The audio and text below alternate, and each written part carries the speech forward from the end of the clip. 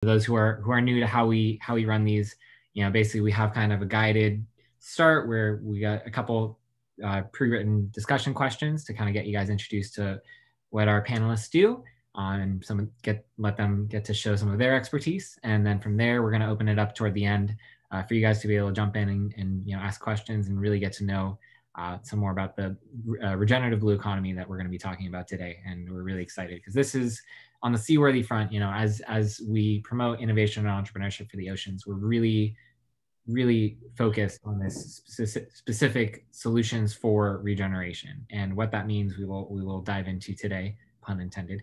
But really there's just such an opportunity, and more importantly a need to make people aware of this space, make people understand that sustainability is a step in the right direction, but regeneration is kind of what happens next or afterward, and what that all looks like. So with that, you guys want to get started? How about Shalin? You want to introduce kind of your background and kind of just kick us off? Yeah, sure. Thanks, Daniel. Really excited to be here with you all. Thanks, everyone, for joining. My name is Shalin Jyotishi. I'm a researcher and a storyteller working at the think tank New America in Washington, D.C. My mission is to understand, design, and communicate strategies and ideas that can help us all just get the most out of quality education, decent work, and technological innovation for everyone. So, my connectivity to Seaworthy and its mission is in sort of catalyzing innovation and entrepreneurship.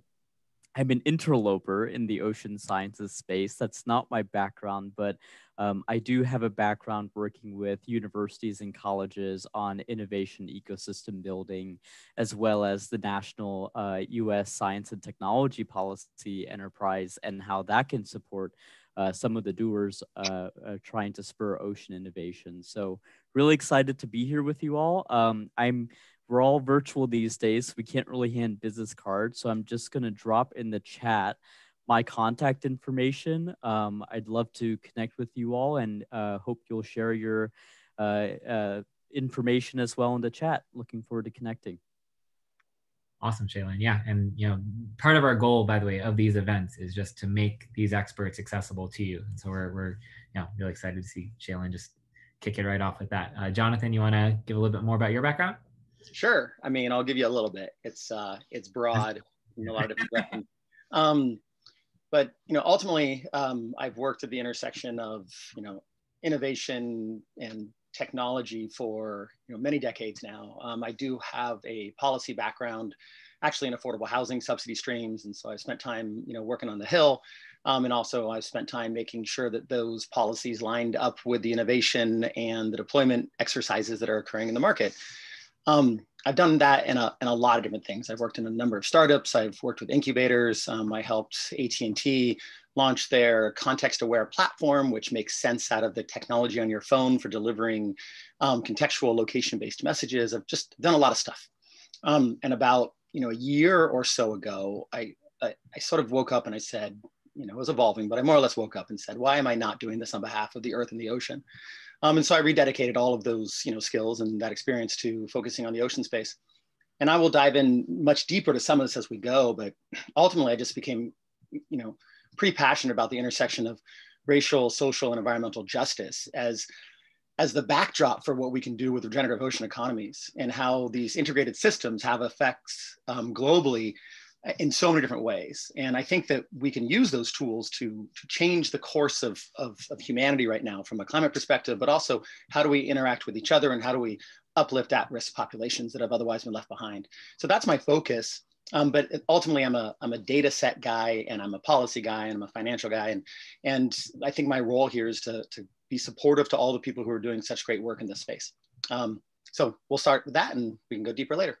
Absolutely. Yeah. And, just to kind of put the Seaworthy twist to all of this, policy and development goals and all these things are really important, right, to drive the big picture. And at the same time, it doesn't mean as much unless there's tangible action behind it. And so that's really our goal, is to loop in with these experts and loop into these trends and say, okay, well, this is the picture goal. How do we on the ground start to develop these solutions and really facilitate that? So with that, I'm going to kick off with our first question, which is, what can you tell us about the current ecosystem for facilitating ocean or general science, tech, and innovation? Shalin, I'm going to throw it to you to start. Yep, absolutely. I think that's a really great question. And, you know, I think Jonathan and I are going to have a lot of synergy in what we're about to say here, because one of the observations that I wanted to share with you all today is actually something I think we ought to be optimistic about. It's a trying time.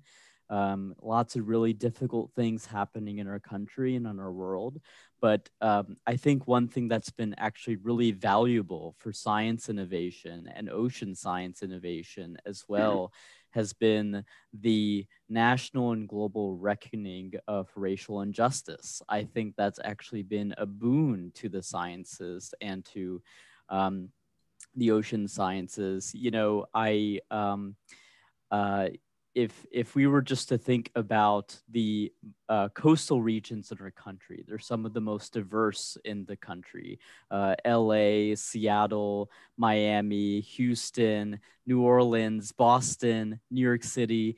They're some of the most racially diverse places in our country. And I think if we're thinking about problem solving and public problem solving in particular, having a user-centered design to that work is extremely important. I think these coastal regions have the most to lose if we don't act on ocean innovation, but they also have the most to gain once we act on ocean innovation.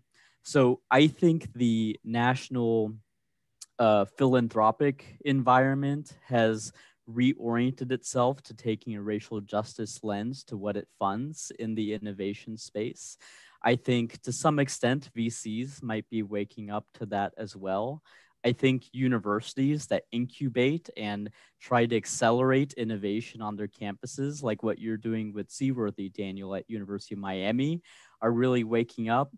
I wanted to just flag a panel presentation that a couple of my colleagues and I organized a few weeks back with the National Academy of Inventors around fostering inclusive and equitable entrepreneurship ecosystems. This was a session that spanned from Wichita, Kansas to Long Beach, California. And it really got into the nitty-gritty of what universities as boundary spanning organizations and ecosystem builders can do to substantively move the needle on inclusive innovation ecosystem building. So I think, Daniel, one development that's been actually quite positive has been the fact that we're finally waking up and being mindful of those who are Black, Latinx, Native American, who have historically been excluded from conversations of innovation and who really haven't derived a proportionate level of benefit from innovation if we look at sort of trend analysis. The other thing I'd say is more from, you know, the policy lens, which is I actually have an optimistic story to share about the federal environment. I think the confirmation of Panchanathan Sethruthman, Dr. Panch for short, as director of the National Science Foundation, which funds most non-medical basic research in this country, has been an extraordinary boon for innovators across the country. Panch is a very well-respected scientist and engineer. He's actually both, if you believe it. He comes from Arizona State University, which has been ranked #1 in innovation for the past 6 consecutive years, and is a patent holder himself. And I think Panch is really going to bring a new vision to the National Science Foundation that's focused on technology development as well as fundamental research. And he's serving a 6-year term, and I think his vision and work is going to be felt by us on the ground, regardless of who controls Congress or the White House. So actually, it's something I'd flag up. I think if you look at objective, nonpartisan measures of science and technology, the current federal leadership has been unequivocally a failure for American science and American innovation. But in bringing Panch to lead the National Science Foundation, and Kelvin Durgmeyer in OSTP and Walt Kopin in NIST in the Department of Commerce, I think we have a lot to be happy about. I think we have a lot to be optimistic about when it comes to the broader big picture of science and innovation in America. So my 2 cents there. Yeah. Yeah, your 2 cents is always deeper than my dollar of cents. I'll put it that way. Jonathan, I'm sure you have some stuff to add. Yeah, I mean, you touched on a lot of it, and I already kicked off with my thoughts on the overlap of the, the racial, social, and environmental justice opportunities here. But Daniel, your question was, about the ecosystem, and I just want to zoom way out in terms of the opportunity with the ocean. There's such an interconnectivity of all the elements.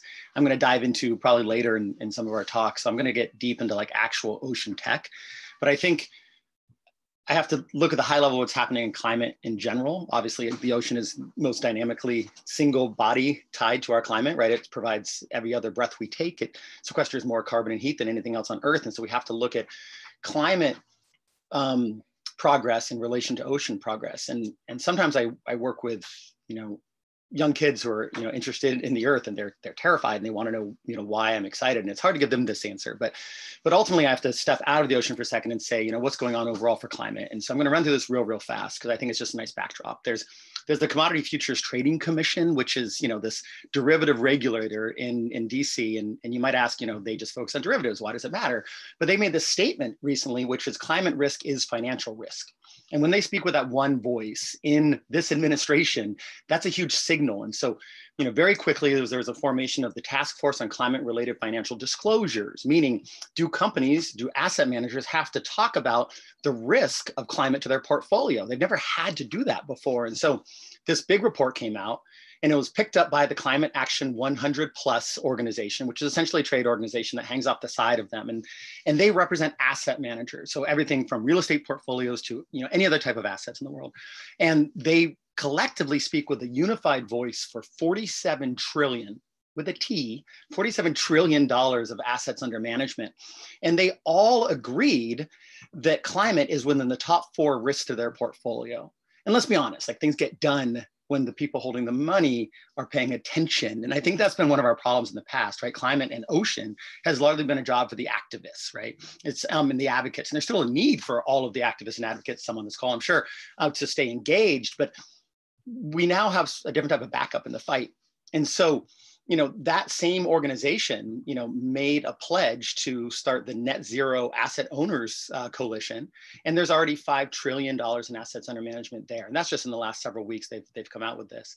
So they're saying there's no place for our portfolios to hide from climate, meaning we now have this huge backdrop that this matters. And so what happens there, when they said we can't hide our portfolio, now all of a sudden the UC Berkeley Center for Law and Environment are now doing a study on, is it financial malpractice to not add your climate risk in your financial disclosures? So there's huge pressure coming to bear that's really raising an awareness. And so for me, now trickling into your question, Daniel, sorry for the long lead in there, but I get super excited because I know that climate bonds and impact investing are the fastest growing asset classes in the world right now, and that's a really big thing. It means that there's money that's now oriented towards the causes that we are collectively looking to solve, that actually is mandated to only go into this space, and it, impact investing in climate bonds used to just be, a checkbox. Is it impact? Is it climate? Yes or no? But now, because of the crowding of that space,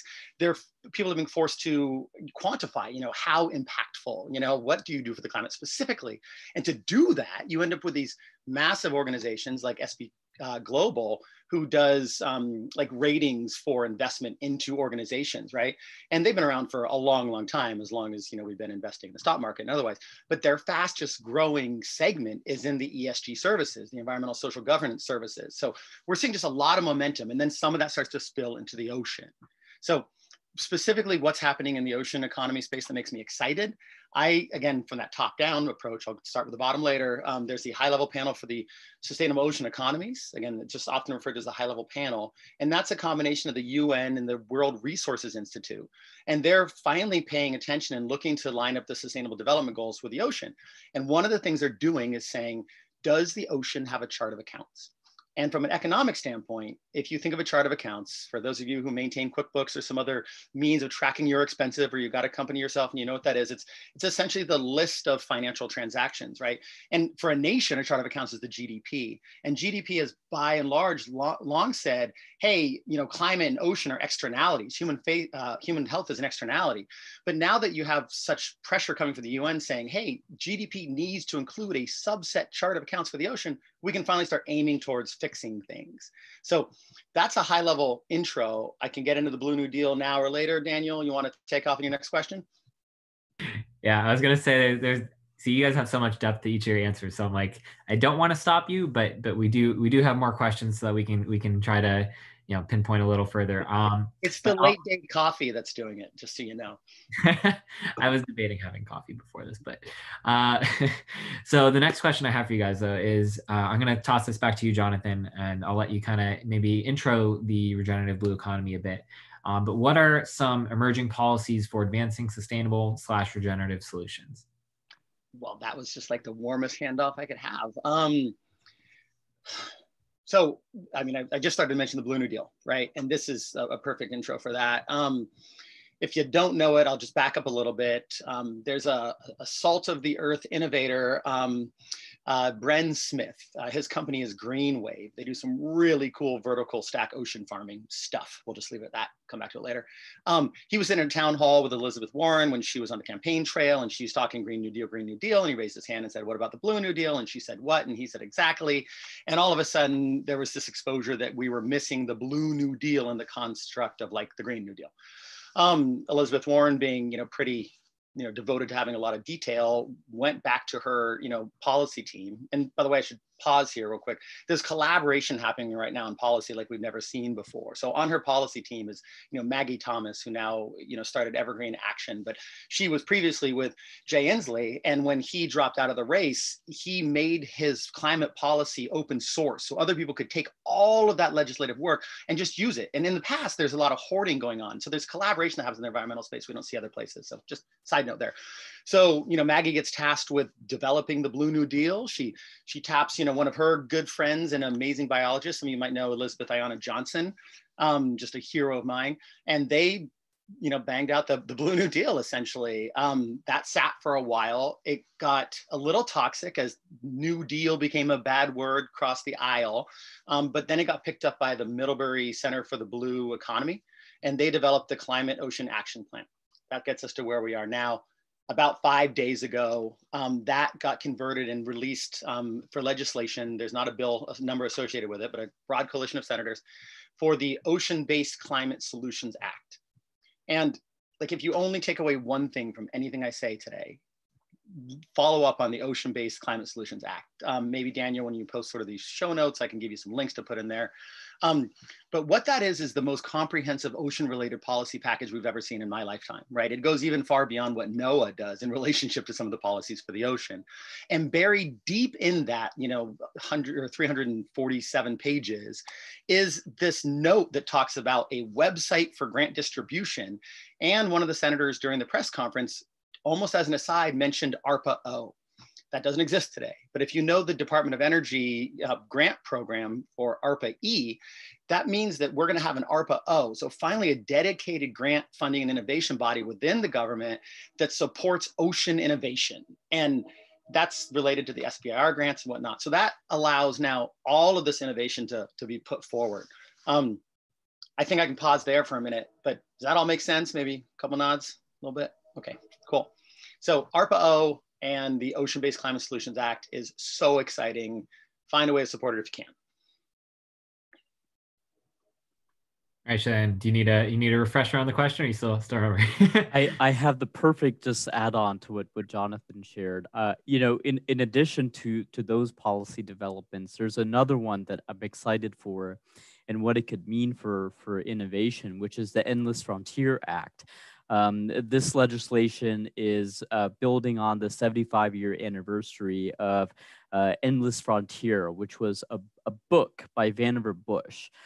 who is the nation's first science advisor, and it essentially put the groundwork for a federal science policy in this country. And the next iteration of the Endless Frontier Act is promising much more investment for federally funded research. We've lagged other countries over the past 10 years. In 1992, we were number 2 in the world for federal investments in R&D as a percentage of GDP. Which is an important qualifier to just take into account the size of a country. And now we're well below 10th in the world. So we've fallen remarkably behind. And, in addition to the downstream innovation and technology development strategies that Jonathan spoke about, I think maintaining and growing this upstream, the building blocks of innovation and ocean innovation is extraordinarily important. So ditto to what Jonathan said, and also support the Endless Frontier Act if you can.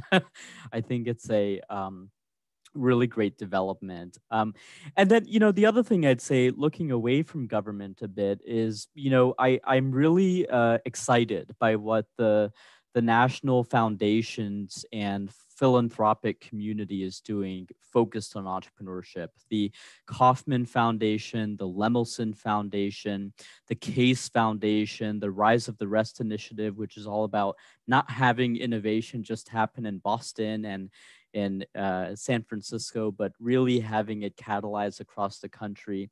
This inclusive approach to entrepreneurship is really valuable, and it's not just public sector led.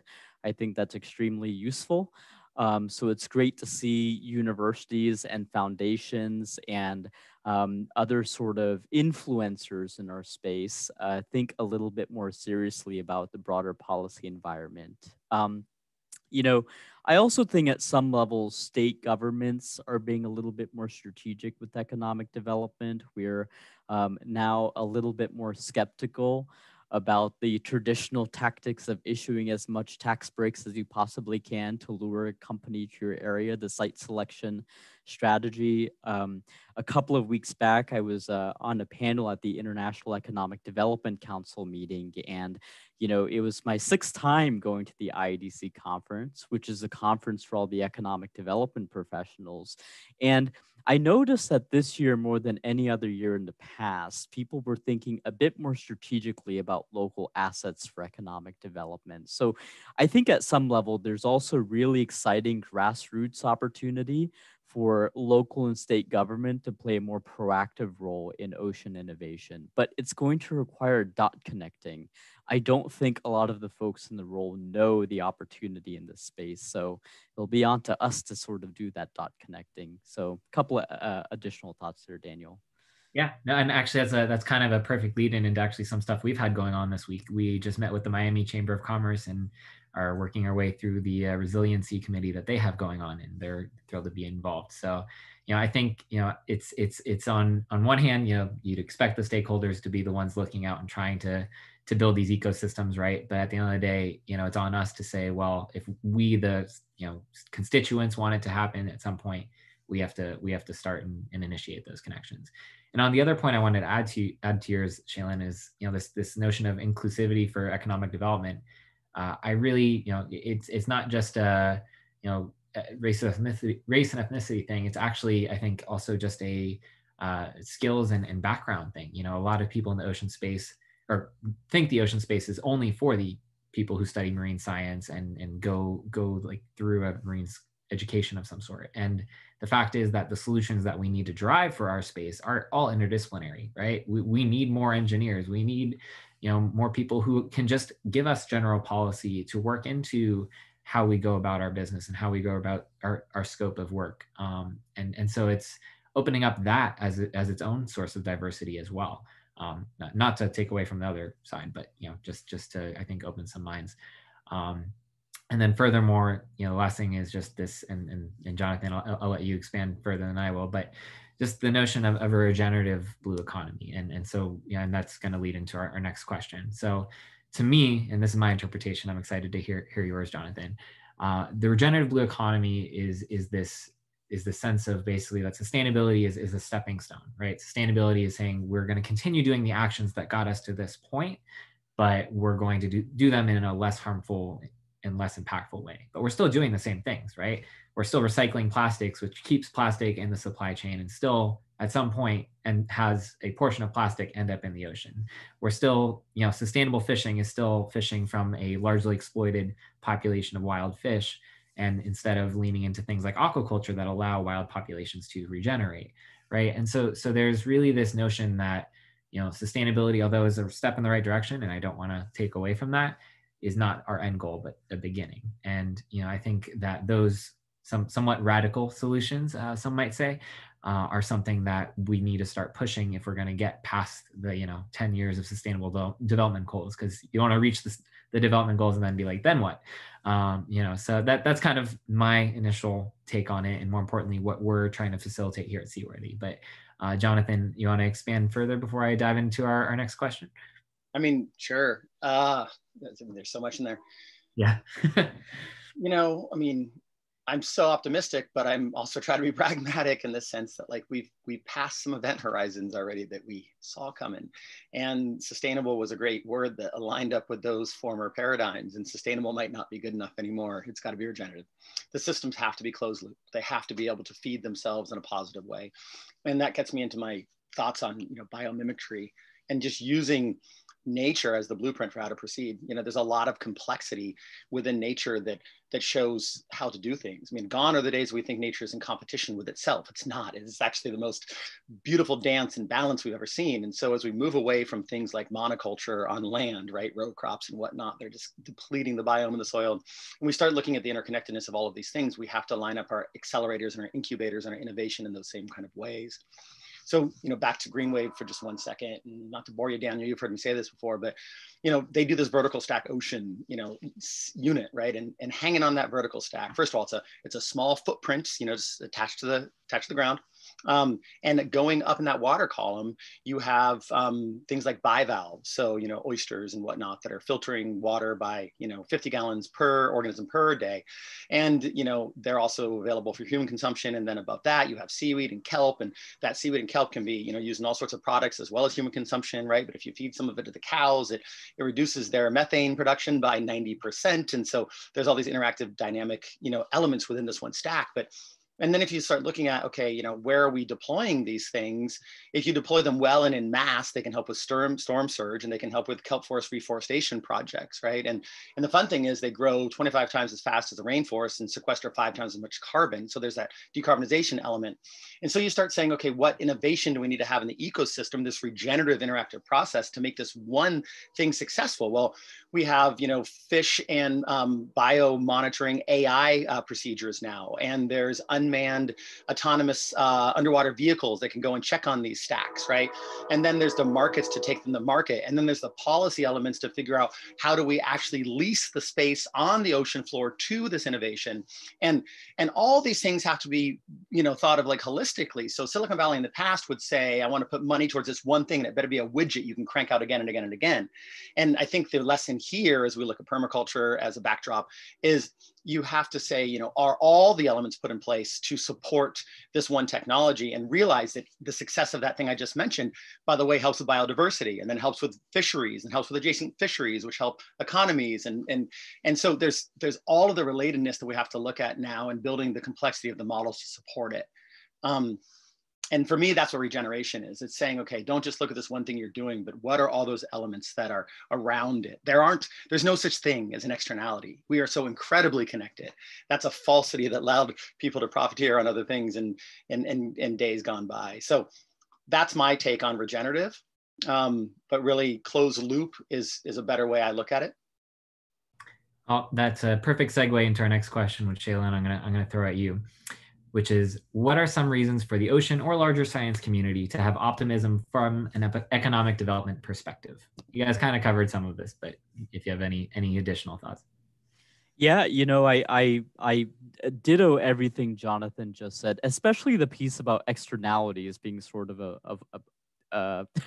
outdated language at this point. I really resonate with that.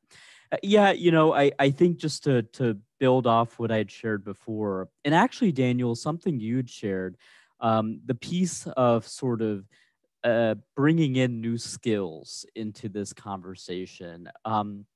I think there is a really, really exciting opportunity for workforce development relating to the regenerative economy. And I think one really exciting area for me is thinking about all of the folks who are out of work, underemployed, or not participating in the labor market at all, or who are employed in dead-end jobs that are just low-quality jobs, poor wages. What opportunity is there to help those people find individual mobility through federal, state, and regional investments in ocean innovation? There's this brilliant mind, Byron August, who's founded this group called Opportunity at Work. And the entire premise behind this group is that we ought to be helping people who are skilled through alternative routes, STARS, find ways to take their lived experiences and their learning, the learning that may have taken place out of the traditional higher education or education ecosystem, and have employers recognize the value of those skills. So I think there's actually a really untapped opportunity there. I hope economic developers are thinking proactively about how they can drive workforce development by investing in ocean innovation. And I think there's a great opportunity to really bring in those folks who don't have a bachelor's degree, which, by the way, only 30% of the country have bachelor's degrees. So it's actually the plurality of the country that don't. And think about how we can build economic mobility pathways for folks at that level. I focus a lot of my research on non-degree credentials and community colleges as engines of economic development. And I'm really excited by the prospect of green jobs, blue jobs, however we want to frame it. So a couple of other thoughts there. Awesome. Jonathan, anything else you wanted to add to that? No, that's great. It's all the stuff I love to hear because, well, I guess I do want to add to it because I mean, those are just all of the elements to come into play. You know, I put a data set in the chat. I based it on the Blue New Deal. I now have to change the taxonomies because they came out with the actual bill. So I've got some work to do on my free time. But all of these components come into play, whether we look at like the success, are we going to achieve our mission or not? Like what needs to happen? And so like an ecosystem isn't just the flora and fauna. It's like, it's the policy and the economic development and the non-credentialed degrees and all of these things and the transition plans and the communication and the things that make people who work on oil and gas rigs less scared that they're not gonna have a job again, showing them on the front end through communication and, you know, embracing them that they're gonna have a job in offshore wind, you know, just all of these elements speak to, will we be successful in on our mission? And yeah, again, it's just also connected. And I think too, tied into that, that is also interesting problem, and you touched on with like the oil rigs, for example, right? It's culture change, right? I mean, at the end of the day, right? It's easy to change, you know, a better mousetrap, but it's hard to change a culture, right? And you know, for me, part of bringing this to South Florida is I'm from down here originally. I know how deeply ingrained a lot of unsustainable practices are in our culture, right? I mean, our bay just had a massive fish kill here in Biscayne Bay because they've just allowed agriculture and sewage runoff to run unchecked for years. And now it's like, okay, well, now we finally want to do something about it. So, you know, it's also, it's really hard to sell a proactive approach, but, you know, I think we're starting to see the needle turn on that, or at least half proactive, half reactive. So I have one last question for you guys before we get started with Q&A. And I'll throw this to you again, Shalin. How can we better bring together the environment and / oceans, tech and innovation, and public policy to create a better future? Softball. Well, you know, I guess I'll peg it at 3 levels. One is issue advocacy. I mean, we have to make this a visible, painful problem that is not easy to duck away under the rug. And that's challenging. It's really hard.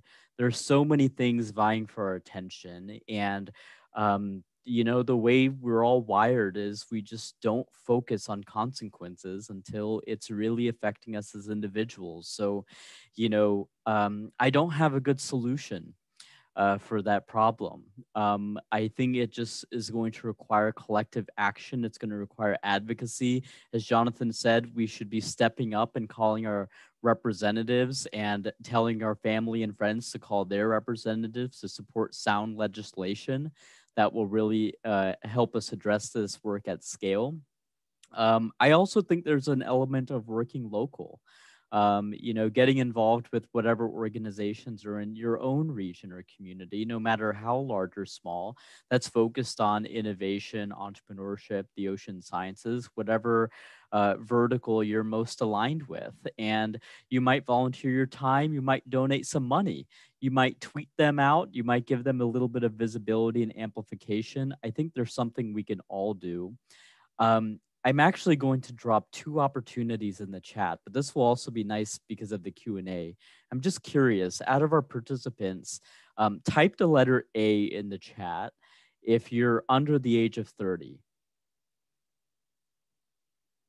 Let's see the age distribution of this group.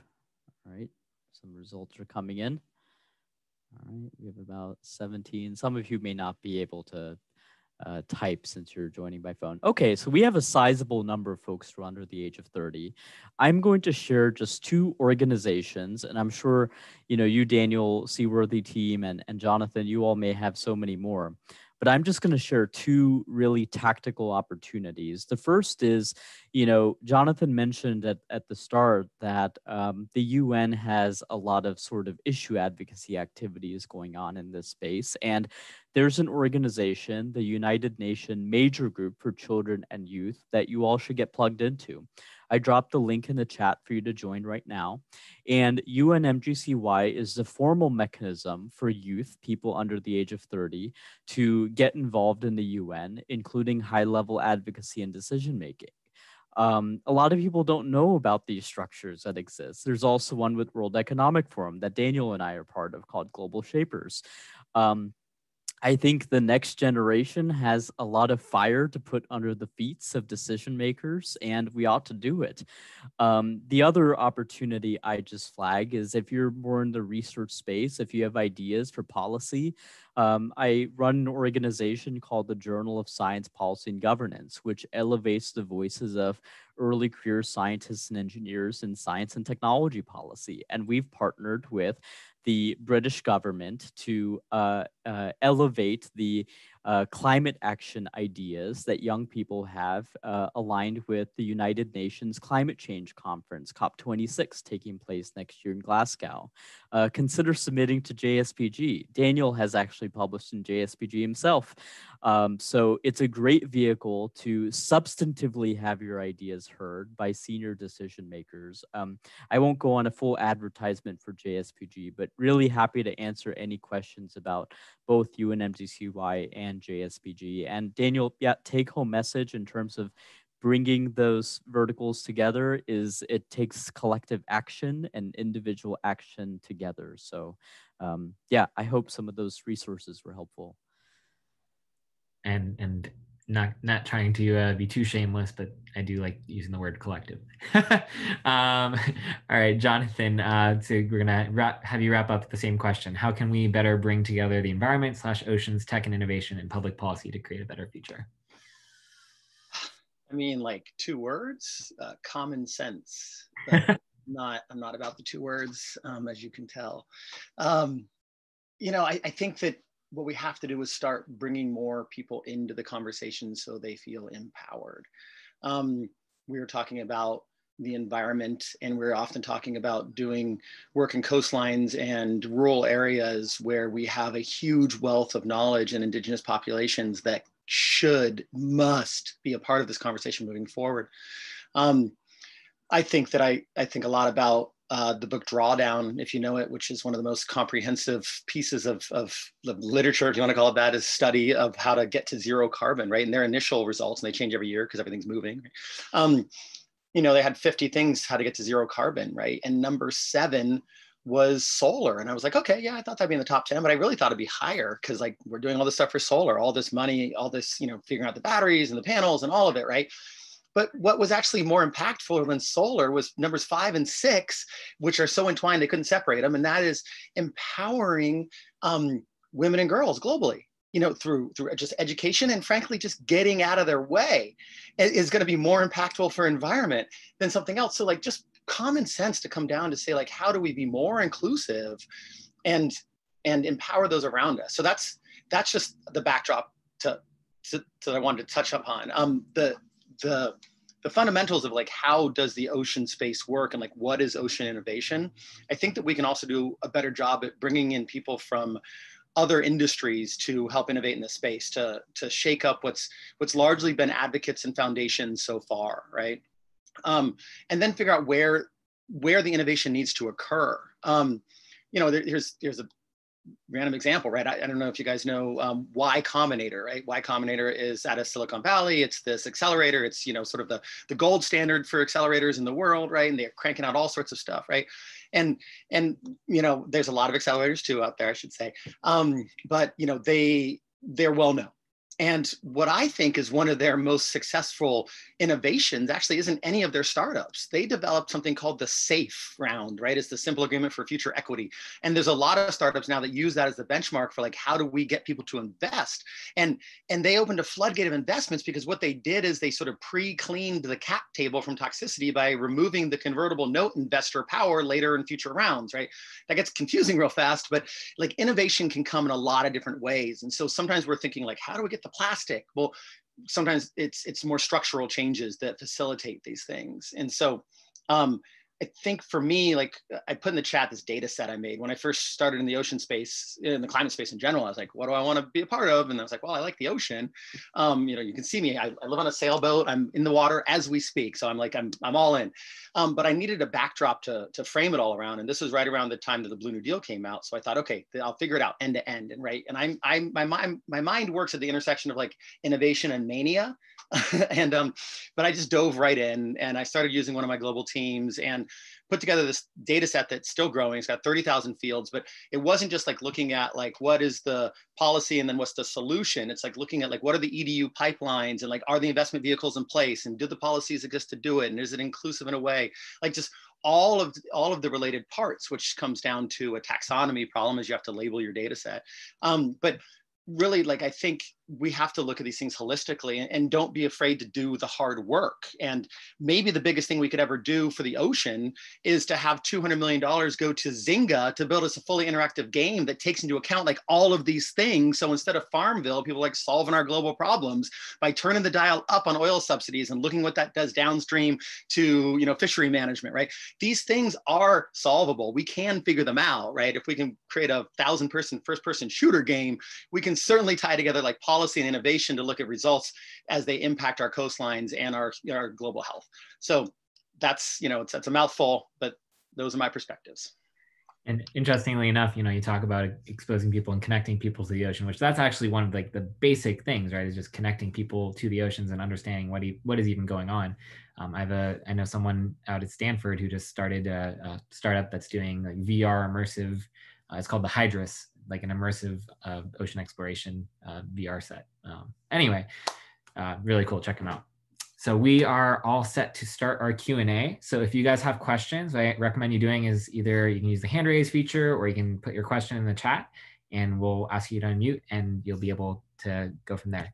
I have the first question already from Sharon, who asked, is fish farming okay for the oceans or for the ocean environment? And I'm happy to start a little, and Jonathan, I'm sure you can expand. So there's a lot of commercial fish farming out there already, but the actual future is aquaculture, which although it sounds like it's the same, I like to draw the comparisons to terrestrial farming, where basically it's like one is free range and one is just packed. And so, basically the commercial fish farming right now is not good for the fish, not good for the environment, because basically it releases a lot of runoff and from fish waste and also things like antibiotics and other things they use to keep the fish healthy in an unhealthy environment. Aquaculture basically focuses on actually factoring environmental impact and putting them in the environment that they'll be healthier and actually proven to live, I believe, live longer and grow bigger. I'm not an aquaculture expert, but I do remember hearing those. Jonathan, maybe you can back me up. Yeah, I mean, absolutely. And I mean, again, common sense, like don't farm in these massive pens non-native species. They will get out. That's like every time they get out and ruin ecosystems. So, just be thoughtful about it. But there's a responsible way to do some of these things. So fish farming in and of itself isn't a bad idea, but look at how you do it and what you're introducing to those ecosystems. Awesome. Does anyone else have any questions? Ben, did you want to ask something about citizen science? No, I just getting people involved.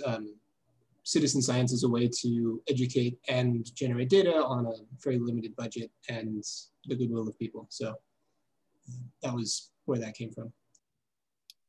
Yeah, no, absolutely. And I think that it's also an interesting cross section between the emerging trends of both innovation and entrepreneurship, but also the fact that citizens on their own are volunteering doing science, and maybe there's some crossover there as well as kind of like a gateway to innovation and entrepreneurship.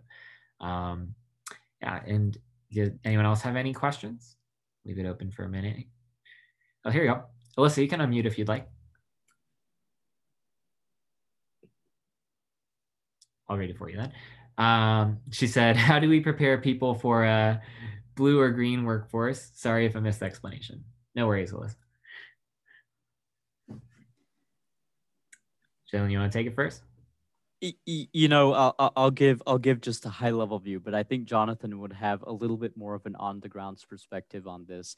I would really, really encourage any workforce strategy for any industry or sector to be comprehensive, not just focusing on the high skills, not just focusing on the markers that would lead to the most competitive research enterprise, because again, only 30% of our country have bachelor's degrees. We need to be thinking about non-degree credentials, community colleges. I say this having spent 4 years advocating for public research universities at APLU. I believe deeply in the power of research universities, but, I think thinking and being mindful of ways to fund and support technicians and those who may not need a bachelor's degree to participate in the blue economy would be extremely valuable. I also think we need to be wary of credential inflation. It's rife in many, many industries. We assume that we need degrees or master's degrees or doctoral degrees to do certain functions. And there's been a lot of evidence. I'll drop a Harvard Business Review article in the chat in a moment here.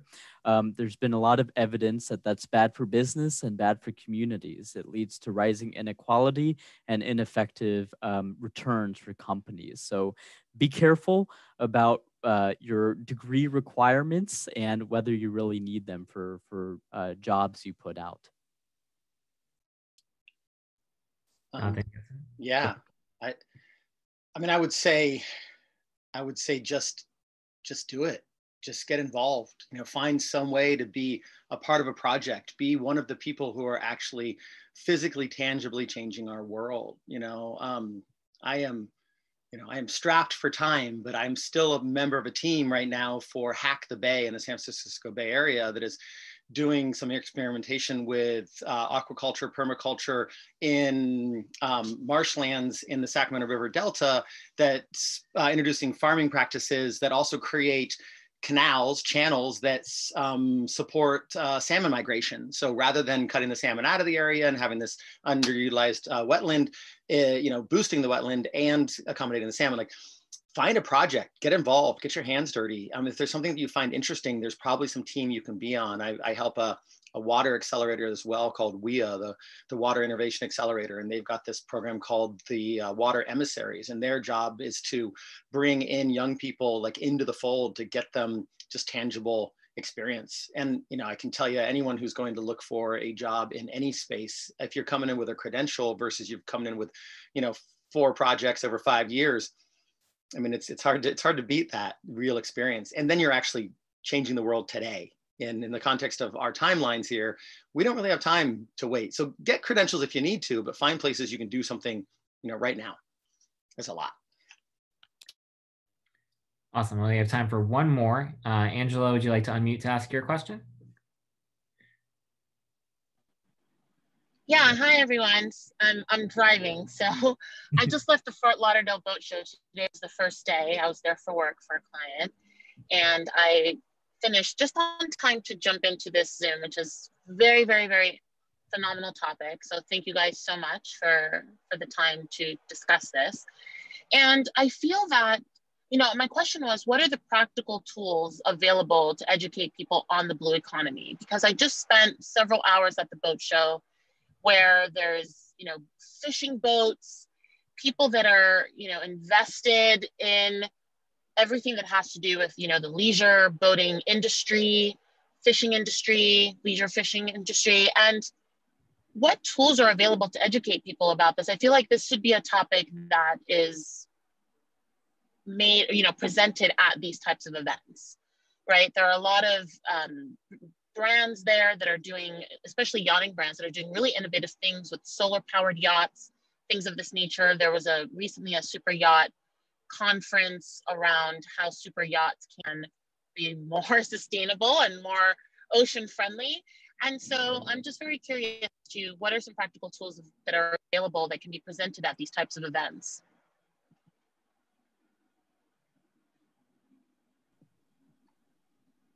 Hello? Yeah, I was going to say, I'm waiting for Jonathan. You want to jump on that one first? Oh, okay. Sorry. Yeah. I mean, I want to give you a thoughtful answer, and I don't know if I have something for you specifically. I think, you know, there's a friend of mine who's a National Geographic explorer, and she's a sub pilot, and she trains other sub captains, and she is working with some yacht owners who have built their ridiculous super yachts to also include platforms to launch subs from. And so they know that their yachts are going to largely not be used most of the time, helping people making those large financial decisions, and the manufacturers, that if they are incorporating into the sales process or the, you know, options for configuration, the ability to have a science platform that perhaps some of those vessels can be underwritten in other ways through tax breaks and incentives, not that they need them. But like starting that conversation, letting people know they can look at their toys differently could be a thing. And then I think, you know, just driving that industry in general towards sustainability. So looking at things like if it's a, you know, smaller vessels, obviously solar, larger vessels have an opportunity for hydrogen. I think that's a direction to take those things. But I mean, I could go down a rabbit hole on, you know, helping people understand that maybe they don't need to consume as much could be another way to shape the planet. But yeah. Now I'm going to add a shameless plug to say, you know, it's creating forums like this, right? I mean, it starts by just starting the conversation and having people like you guys accessible to tap into your brains and, you know, get lost in a void. There's just so much there, you know, and it's just this real, to me, you know, bridging that disconnect and really giving people these forums, these opportunities, resources to get that knowledge. Shalin, you add to that? Yeah, Daniel, I'll say one thing to just add on, and it was actually just a response in the chat that spurred this thought, but try to, I think there's value in us all reaching out to those who aren't already bought into this role. At some level, we're sort of preaching to the choir here, right? You know, reach out to those who are skeptical about climate sciences. Reach out to those who are not a part of the coalition, the willing. You can do this by publishing an op-ed in more right of center outlets. You could publish in your local outlets. If you're not interested in writing, you could show up to local organizations where you know those that may not be thinking about ocean innovation congregate. You could connect with national organizations who are doing that rallying as well. So I think at some level, we also have to think about sort of bringing those who aren't already in our fold into the conversation. Some people say just start with the coalition of the willing. I think there's some truth to that, low-hanging fruit. But I think it's going to require a lot of collective action, Daniel, to go on the Seaworthy collective wordsmithing. So, you know, that's the one thing I'd add there. Yeah. Awesome. Well, yeah, I'm now it's like it just sticks out. I know. Sorry. Well, all right. With our last couple minutes here, I just wanted to share a quick update on our end as far as just what we have going on, because we do have one additional event this month. So I want to share that with you guys real quick. And then if you guys have any additional questions, we do have our email. Shalin and Jonathan already put their info in the chat, so feel free to connect with them and follow up with them. Either way, we don't want any stones unturned. So at that point, I'm sharing my screen real quick. Hopefully you guys can see it in a second here. You can see it? Cool. So just real quick updates on our end. We have, Ben is actually gonna help me out and post a couple links in the chat here. We are right now in a competition to earn a 20,000 euro prize from the Ocean, or it's called the Ocean Tribute through Boot, which is in Dusseldorf. And so please click the link and vote for us. There is a survey that we have. We want to make sure you're getting the most out of these. We'd love your suggestions, and of course, want to reward your time. So we have cool stickers like these that we're happy to give to you. And last but not least, we want to engage with you guys and keep the conversation going. So we just started a Slack group as well. So make sure you join that as well. And hopefully Ben will be able to grab that one. Forgot to mention that. And last but not least, if I can get this to go. There we go. Oh, not too far. There we go. Last but not least, first off, thank you to Shalin and Jonathan. This was awesome. I knew my brain would hurt keeping up with you guys, and you did not disappoint.